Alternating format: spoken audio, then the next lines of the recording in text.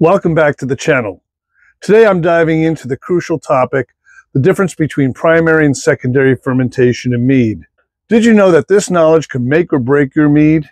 Stick around as we uncover the secrets to perfecting your mead. Before we dive in, please take a moment to like this video, subscribe to the channel, and turn on the notification bell so you never miss out on the best tips and tricks to make amazing mead. And as a special thank you for watching, I'm giving away my free ebook, Mead Making at Home Easily. It's loaded with my step-by-step process and advanced techniques to help you craft exceptional mead. Stay tuned until the end of the video to find out how to grab your copy. Now, let's jump in. When you first combine your honey, water, and yeast, you kick off what's called primary fermentation. Usually, primary fermentation starts within the first 12 to 48 hours after mixing everything. You'll notice bubbling, foaming, or active movement in your airlock, all signs that fermentation is underway. If fermentation doesn't start within 2 days, your yeast might be inactive, possibly due to temperature issues, yeast health or quality, or pH problems. Primary fermentation is the most vigorous phase, typically lasting anywhere from 2 to 8 weeks, depending on factors such as yeast strain, temperature, and sugar content. Yeast actively converts sugars from the honey into alcohol and carbon dioxide, causing plenty of bubbling and activity. Watching your airlock is one of the easiest ways to track fermentation process. Rapid bubbling initially, slowing down significantly toward the end. Here's something interesting. During the first few days of fermentation, the yeast is in an aerobic phase, meaning it thrives with oxygen. This is why some mead makers recommend stirring the must gently in the first 3 to 5 days to introduce more oxygen and help the yeast multiply effectively. However, after this point, oxygen exposure becomes a problem. Once fermentation moves past this stage, you want to avoid introducing oxygen or air, as it can lead to off flavors or even spoil your mead. Maintaining steady fermentation temperature, usually between 60 to 75 degrees Fahrenheit, 15 centigrade to 24 centigrade, is another critical factor. Higher temperatures can lead to harsh solvent-like flavors like fusel alcohol, while lower temperatures can slow fermentation or even cause it to stall. Keeping things stable ensures the yeast works efficiently and gives you a cleaner tasting mead. So how do you know when primary fermentation is finished? The simplest method is observing your airlock. When bubbling slows significantly to about 1 bubble every few minutes or stops entirely, you're likely done. However, that's not always the case. Using a hydrometer to measure your gravity is the most reliable method.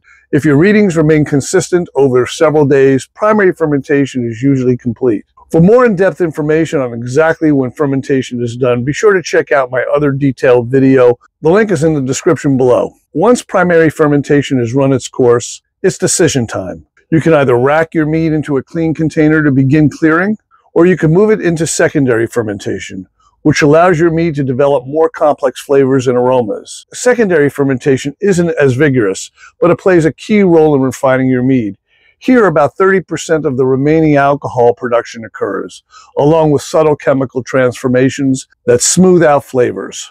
For example, malic acid, naturally present in fruits, gradually converts into lactic acid, which creates a softer, rounder taste. This is one reason why aging mead for months or even years results in a more refined, well-balanced drink.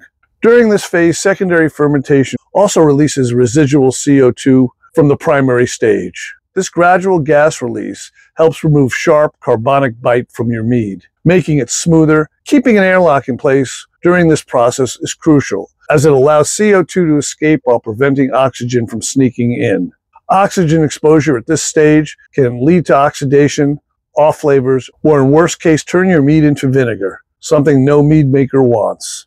As secondary fermentation progresses, you'll notice more sediment or less settling at the bottom of your vessel. This is completely normal and a sign that your mead is clearing. Racking your mead every few weeks helps separate it from the sediment, improving clarity and flavor. However, one common mistake is racking it too often. Doing this can disturb the settled particles, leading to cloudiness. Patience here pays off. Now let's talk about adding ingredients. Some mead makers prefer to add fruits or spices or other flavors during primary fermentation, while others wait until secondary. Adding them in secondary preserves more delicate flavors and aromas, since there's less vigorous activity pushing those aromas out through the airlock. Plus, at this point, alcohol is already present, offering some natural protection against bacteria.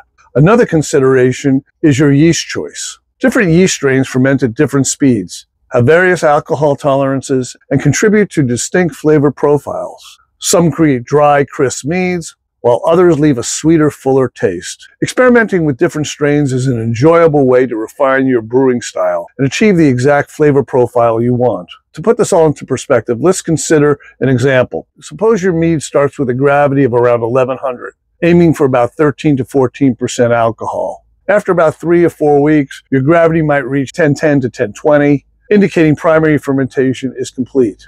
At this point, you can rack your mead and begin secondary fermentation, allowing additional flavors to develop while your mead clears. Adding fruit or spices now can gently restart fermentation, boosting complexity and depth. Mead making is as much an art as it is a science. Every batch teaches you something new, and there's no single correct way, only the method that works best for you.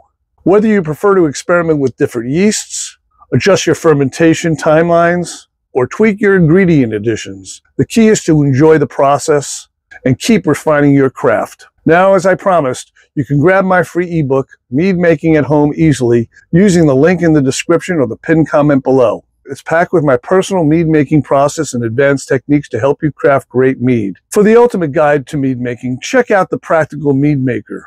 This comprehensive ebook takes you from beginner basics to expert techniques, all in a clear, easy to follow style. Whether you're just starting out or refining your craft, this is your go-to resource. You can grab your copy now using the link in the description or the pinned comment below. So whether you're fine-tuning your techniques or scaling up recipes, exploring new styles, or troubleshooting fermentation, I've got you covered. So check out my other videos where I break down every step of the process from advanced methods to perfecting flavor profiles, so you have everything you need to craft exceptional mead. Click here to explore my mead making videos and playlist. Also, drop a comment to share your experiences, ask questions, and let me know how your mead turns out. I'd love to hear from you. Also, if there's a topic you'd like me to cover in a future video, also let me know. So thanks for watching, and I'll see you in the next video. Happy mead making.